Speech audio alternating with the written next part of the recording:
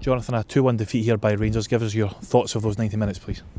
Disappointed with the result, but proud in a lot of the performance. I thought, it's a sore one to take, but it was a lot of spirit and a lot of good stuff. And these things happen in football. I thought after we went 10-11, I thought we were poor.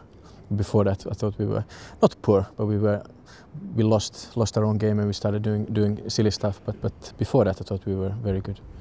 The game was 1-1 for a long period, and I thought if any team was going to score, it looked likely to be your team. I think you were creating chances and getting wide, and were you frustrated that once you'd got it back to Warwick and playing that way that you couldn't add a second goal? Yeah, I think a goal was there to be taken. I think the way we set out second half was good. I think we gave them a little bit. We were a little bit nervous in the ball in the first half, in the first 15 minutes.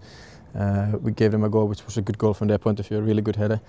But after they slowly got into the game, we got the penalty. And second half, I thought the first 20 minutes, second half was some of the best football we played this season.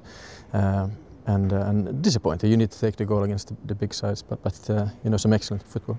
You touched on it earlier. Can it become difficult for a side when you go? I know it sounds silly, but when you go down to 10 men, it can actually sometimes be harder to play against a team, particularly one who's looking to try and hit you in the counter anyway. Yeah, I think it's a skill. We were tiring a little bit before they got the sending off, but after that we played a little bit silly. You maybe do stuff that you wouldn't do 11v11. You take maybe a little bit of liberties, you take a little bit extra touches, and maybe you want to kick the ball a little bit long too early. It's quite easy to play with 10 men because all you do is put 2 lines of 4 and 1 up front and you go on a counter. But very disappointed to lose a goal when we are 10v11. That was the hard part.